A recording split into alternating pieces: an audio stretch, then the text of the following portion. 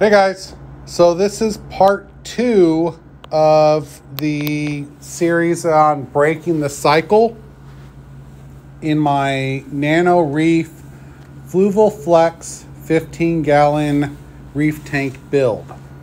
So if you haven't seen part 1, please watch part 1 around the actions taken in part 1. This is part 2, and it's going to focus on the filtration updates and the filtration changes that I made to break the cycle of the ugly phase in my reef tank. As I noted in the first one, at this point we are 4 weeks in, so 4 weeks post starting up, and we are stopping overfeeding our fish, as well as we have stopped feeding the phytoplankton. So again, we're 28 days in, 4 weeks, and we've had this outbreak. Should have taken some action at the 3-week phase, or the 3-week time frame, but work was a little bit hectic and couldn't get to it, so it got delayed to 4 weeks. As you can see there, I have brown algae, I have green algae, I have hair algae, I have cyano on the sand bed. I have pretty much a little bit of everything going on, and we need to break that cycle. Everybody kind of goes through the ugly phase. How far you let it go before you break that cycle does vary. Again, I should have taken action at 3 weeks. This is 4 weeks, and it is a little bit farther than I would recommend anybody ever go, but I couldn't get to it till now. So we're gonna see what we do here to the filtration at the 4-week mark. All right, so let's talk about some of the updates we did at the 4-week mark to make sure that we are able to correct all these issues going on and get this tank back in line to get coral into it. So again, the 2 steps of breaking the cycle, breaking the ugly phase. Step 1 is appropriate cleanup crew. That's a separate video. That was part 1. Step 2 is adjusting the filtration contents. That is the portion of this video. I would also like to add that at this point, I added the remainder of the Microbe-Lift Special Blend. If you saw the initial video I did setting up this tank, I dumped in about 3/4 of this bottle, and I dumped in the rest during this time. All right, so let's get into what I did to modify my filtration in the Fluval Flex 15-gallon here, the 3 chambers in the back. We're going to go through each chamber and look at how I modified it. So if we're looking at this guy, the way I'm going to detail out the chambers is we're going to have chamber 1 as the first chamber there where the inlets are at. Chamber 2 is where the filter pad is at, and chamber 3 is where the return pump is at. So chamber 1, we added ChemiPure Elite, we added carbon, and there is ceramic media in there.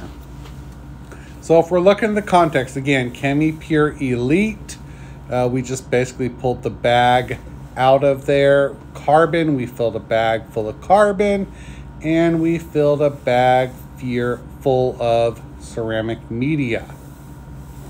So what we're going to do is, for the first chamber, we are going to take this bag of ceramic media, and for the first chamber, I'm just going to drop it in. I'm going to let that ceramic media go all the way to the bottom of the first chamber. For the next 2 bags, the ChemiPure Elite and the carbon, I'm going to actually hang them from the top. I want to make sure I get good flow around them. So I don't want to just drop them to the bottom. Again, I want to make sure I get good flow around them. So I'm going to hang them from the top and clip them there. That way I maintain flow around those specific medias. For the second chamber, there's going to be a filter pad, Purigen, and RoaFos. We're going to have a couple different things that get run through here. So for that filter pad, obviously it's been in there about a month, 28 days, 4 weeks. So we're going to clean this. As you see there, we are cleaning it, and that filter pad is absolutely filthy. So we're going to do a couple rounds in the bucket, and we're going to get that pad nice and cleaned up. So here we are doing another round in the bucket, and again, we're getting that pad nice and cleaned up. Make sure we get all the detritus out of it. Make sure we get all the yuck out of it, and we put back a nice clean pad. This does not remove the sustainable biomedia of the tank. What this does is it removes the detritus that causes nitrates. This does not remove what you need to keep your tank alive. All right, so now that we got this pad cleaned and we've removed all the detritus, but left all the bio load again to keep the tank sustained. Cleaning it does not remove bio load, it removes detritus. I cut this pad in half, straight down the middle, for a couple reasons. One reason is I like to switch out my pads, but I also want to maintain that bio load. So the ability to switch out half the pad while maintaining a bio load in the other half is highly desirable. So as you'll see later, when I'm cleaning this tank, I will switch out half the pad at a time in order to maintain that bio load. One of the other advantages it gives me is be able to put this pad into the tank around my light bracket. So looking at a couple things going into the chambers of this pad. First is the Purigen. This is a great remover of organic material. So this is again, it's a great remover of organic material, which does contribute to algae issues, and helps remove that more organic material to keep algae at bay. The second thing we're going to put into this chamber is RoaFos. It's going to go into that second chamber of the filter pad there. And RoaFos is a great phosphate remover.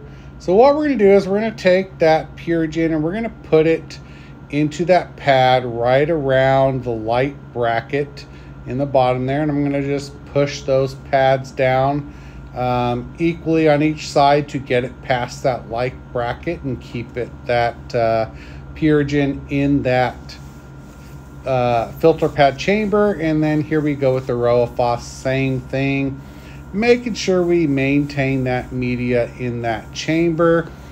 And then we will push the filter pad all the way down to the water level, again, to make sure we have a full comprehensive chamber. So for chamber 3, we're going to have ceramic media, and then we're going to have just the heater and the return pump. So we have ceramic media here that I put into a bag. Again, I don't like ceramic media in a bag, but having it just loose in that chamber will make it very difficult to try to retrieve and clean. So it kind of dictates that I put it in a bag. Similar to chamber 1, I am going to hang it from a clip to make sure that it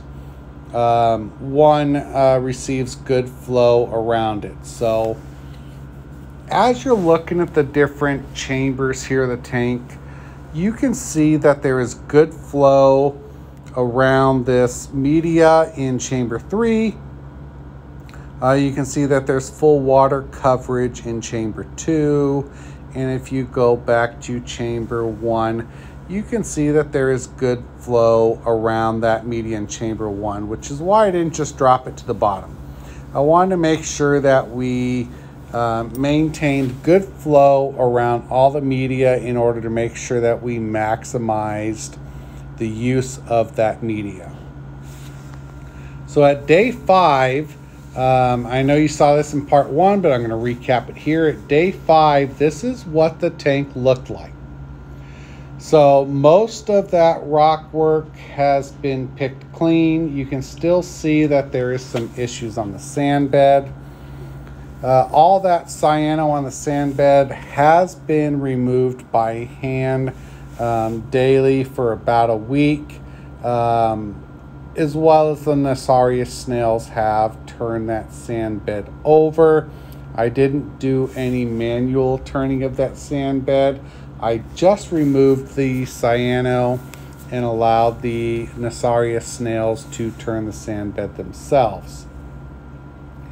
As you can see, the rock work here has had a lot of work done to it. There's still a little bit of work left to do, but at day 5, there has been a lot of progress. And as you can tell, a few of the snails didn't make it, and that's to be expected. These snails were actually shipped in overnight versus buying from a local store. I just didn't have time to make it to the local store, and it became easier to ship them in overnight. And you can expect some loss in that situation.